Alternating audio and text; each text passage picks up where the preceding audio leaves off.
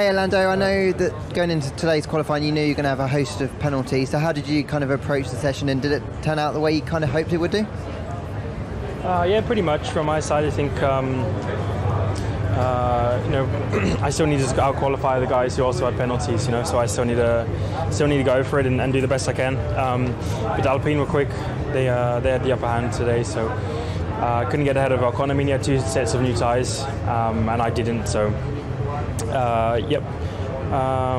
Apart from that, everything I think went to plan. Not a lot to really achieve today, but I think we're in a good place for tomorrow. So if I've done my maths right, I think you're P18. Just in terms of what you think you can do from there tomorrow on a track where you can overtake. It's extremely difficult to know. I feel like we've got a pretty reasonable car. I think it's not going to be easy to get into the points. That's for sure. Even on a track like this, unless there's safety cars and a lot of things which kind of come into play for us. But everyone's very close. The Mercedes are ahead, and they're probably going to up their pace for tomorrow like they usually do. But then you have AlphaTauri, you've got Aston, the Alpines. They're all extremely quick, and some are quicker than us. So hard to achieve a lot tomorrow, but I think just getting into the points is our target.